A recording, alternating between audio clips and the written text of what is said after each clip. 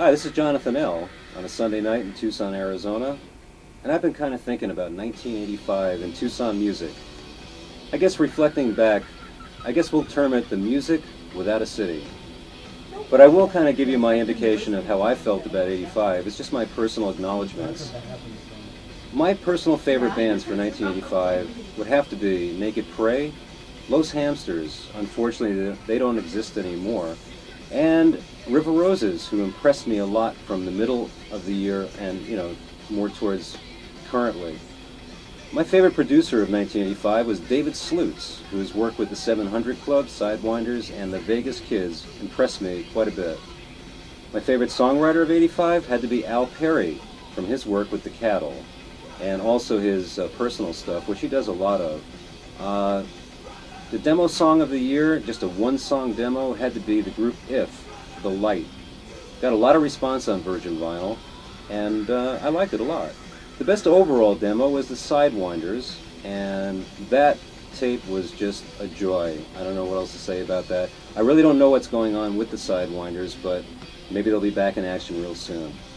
The most fun crowd of 1985 had to be, and think about this one, folks, way back in the spring, Tequila Mockingbird, the Cattle's record release party, Sardine Can, tons of people. What a great show that was.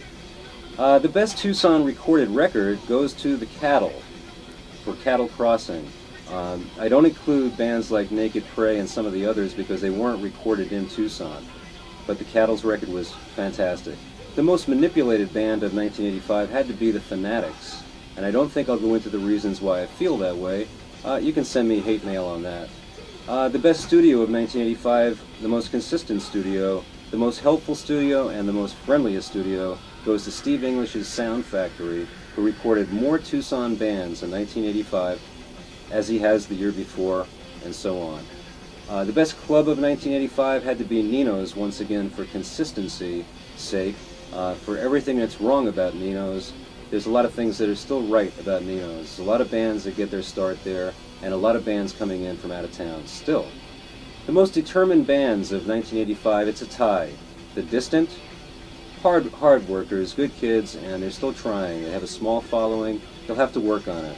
They're getting a record together. And the other band has to be You and the Risk from Nogales, Arizona. 60 miles each way, small following, but they're working really hard on it.